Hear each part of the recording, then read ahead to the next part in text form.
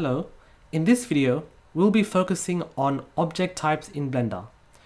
Note that in this section we won't be focusing too deeply on 3D modeling since that is out of scope for this course. We will only be focusing on just the bare basics of 3D modeling, enough for us to use the most important 3D modeling controls in Blender. So let's begin this video by discussing the object types in Blender.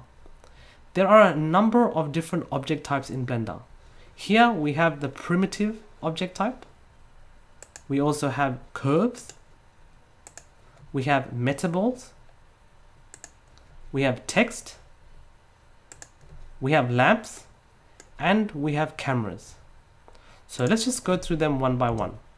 First up, primitive object types. Primitive object types are the basic building blocks of 3D. So basically what that means is these objects are pretty much inbuilt into Blender, and you can confirm this by pressing Shift A, Mesh, and the objects here are the same as the objects in the 3D viewport. I've already have this prepared for this tutorial. So the idea is you can use any of these objects as a basic building block to model whatever that you want to model. So you can basically start with a cube and then go ahead and model a character or a car or a building or a landscape or an ocean, whatever, you name it. These objects are pretty much the foundation of your final 3D object. I know it's pretty hard to build any kind of 3D model with a monkey head, but I think the Blender Foundation team left the monkey head in there since this monkey is the mascot of Blender and her name is Suzanne. The next object type are curves. Curves pretty much allow you to model anything that is, well, curvy. When you actually get into 3D modeling, you'll realize how painful and tedious curve modeling can actually be. And that's the reason why we have curve object types. It aims to simplify our life so we can extend our curve, we can bend it, we can do many different things with it. And this makes it easier to model certain objects such as pipes and roads and things like that. The next object type is metaballs. Metaballs are a sort of weird way to create interesting forms and shapes. Basically, it sort of works like jelly. So you have one metaball here, for example. If I duplicate one metaball, and I can sort of stick this metaball onto the first metaball, and as you can see, they sort of stick onto each other. And you can keep doing this to create interesting shapes. You know, there's no limit to what you can create.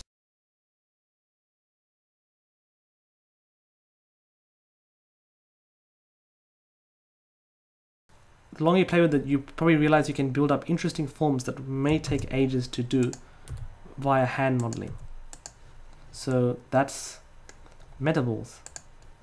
Next, we have text objects. Text objects are obviously great if you have anything that requires words in your 3D model.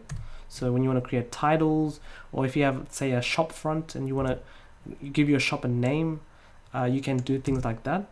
You can obviously use a text object. So again, all of this is in here. Shift A, Mesh for primitive object types, Curve for curve object types, Text for text object types, Metaball for metaballs.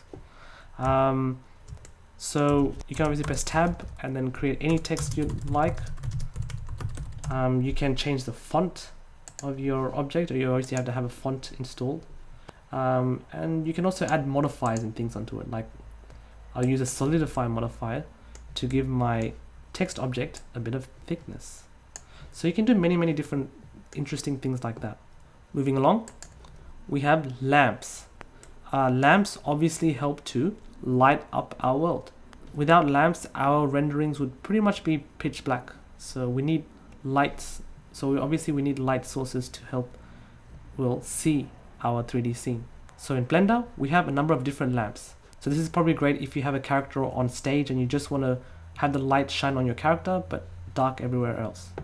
So you can do different interesting things like that. In Blender, you can have more than one camera in your scene, and this can obviously be used to create multiple angles of your animation shots. So for example, if you have two characters talking, a common film technique is to have one camera facing one character, the other camera facing the other character, and sort of like the main camera facing both the characters. And then as your animation plays, you can use the video editor to control which camera is triggered at which part of the time frame. You can control which camera is the main focus camera during the timeline. And when you're doing video editing, for example, you can control on the timeline which camera should be the main focus and things like that. So those are the main object types in Blender, and those are the main 3D objects in Blender.